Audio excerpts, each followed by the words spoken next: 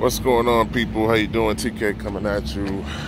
Long day, but wanted to hit you guys with the concept of not waking up and holding on to Stockholm Syndrome because you love your master and you love Rome. And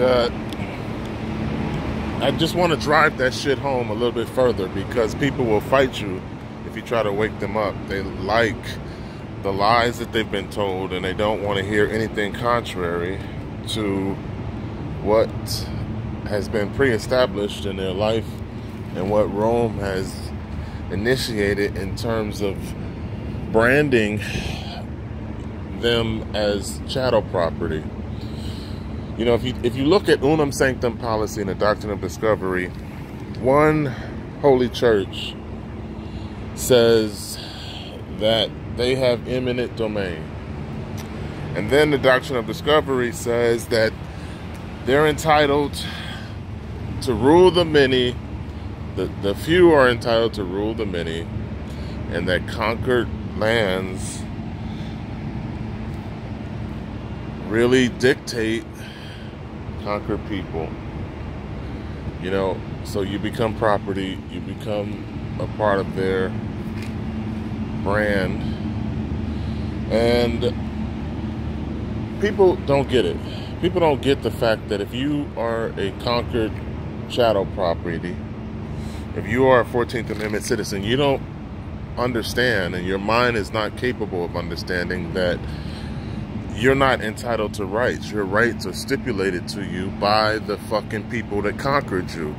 The corporation that pretends to be government actually dictates to you, has jurisdiction over you, and they determine what your rights are. They're called the Christian Black Codes. So whether you want to refer to it as Noir Codes, the Christian Black Codes, or the Negro codes, that's what determines your rights when you're conquered by the Roman Catholic cure system. So as a brand, they stamp their conquered property. And people love to be slaves, but yet they don't have the mental capacity to understand that as a slave, you have no fucking rights. And they're dictated to you by the conquered organization and body that controls your life. So it really blows me away that so many people don't have the fucking mental capacity to understand what actually is taking place within this land. You have a corporation that pretends to be government, and then you have a church that stands above that corporation and dictates who and what and how and all the 5 W's. And then you walk around here marching and praying and talking about your beliefs when life has nothing to fucking do with that. But you can't wake up these slaves. You can't fucking say anything to them. If you do, they actually get upset and they get violent, and then they start protecting their master because they're a house nigger. And house niggas want to protect master at all costs because, you know, they like the steak they get in the house. But you can't fucking fathom that your entire problems is because you are not descendable.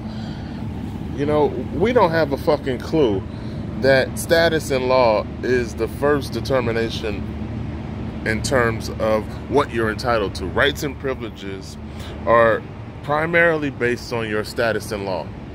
So people think status has to do with what type of material things you have, when status is about your estate and whether or not you're eligible to manage your estate, and whether or not you're eligible to do, whether you can extend your estate to your children. So I tried to break down payment because there's so many concepts that people just can't fucking understand, and it blows me away. Payments. Oh, I made my payment. When you don't fucking understand money and you can't grasp that everything is credit on an electronic ledger, so you never fucking make any payments.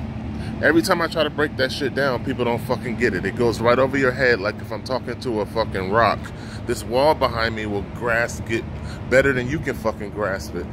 And it blows me away that the primary concept of paying things goes over people's head because you can't accept the fact that what you call money isn't fucking money. That's fiat. That's deemed by decree debt note, unsigned check, promissory, that's issued by a private service corporation. So your primary misconcept is that the fiat is issued by the government when the government is non de jure. The government is a service corporation. So the fiat is issued by a service corporation that pretends to be government, and you can't fathom that, nor will you ever fucking accept that. So you think you're making payments, but you can't make payments with a debt instrument. So if you can't make payments with a debt instrument and you're making payments with a debt instrument, you're actually making discharges. And your discharges are just nothing but electronic ledgers that record minuses and subtractions. And you can't fucking understand that. So all of your payments is considered deductibles because within estate law, a debt instrument can't pay for something of value.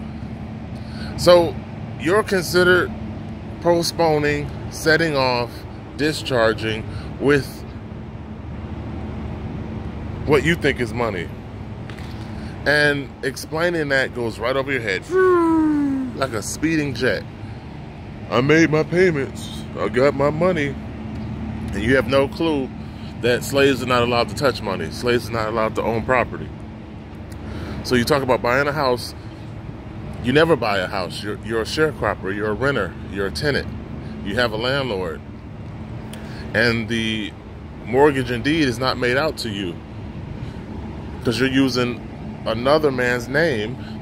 So because you're not existing in your proper person, that house never fucking belongs to you. It belongs to the surname that you're operating under. And when he feels like taking it, he can take it at any given time because you're still using debt notes thinking you're paying, but you can't fucking understand payments. So you think you're making payments on your fucking house that you don't own, that you're renting, you're a sharecropper, you're a tenant. And it says it in the 30-page mortgage that you fucking don't understand because that's an adhesion contract that's made against you from the moment you sign it. So you don't understand estate and trust, so you think you bought the house, but you're really renting the house from the surname or the man that you are operating in because that's not your name. That can't be traced to your lineage and your ancestry. It's probably traced to another man's country. So because that man is not American and not native to this country, that's where that house is going to be traced to, and that's who truly owns it. And because you're not using money to make payments, you're using debt instruments, the payments are just considered gifts. So you never made any payment, and all they did is set it off. And then they discharge the gifts in an electronic ledger just to pacify you.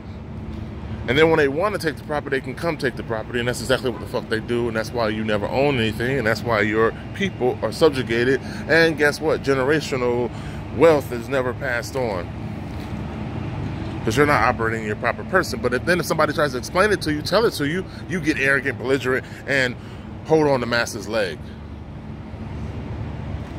So here we go with this circle jerk. But what does it boil down to? It boils down to the fact that things now are changing. Things now are accelerating to the point where the Roman system that you refuse to wake up from is falling apart. So even though you can't seem to understand that you're not making payments, that you're actually being cheated, and that you're being lied to, it doesn't matter because the entire system in its own itself is falling on its head and turning into an implosion system. So the system's going to implode on itself, and you will still be holding on to the system's leg and asking everybody, I don't understand. Why is it that this and that? And maybe in the process, a lot of people might lose their life because of the inability to wake up, inability to comprehend, inability to let go of Roman's leg. So that's where we are right now. And I hope by summarizing it in a simple, simplistic format, somebody wakes the fuck up. But then again, I'm probably wasting my time, so peace.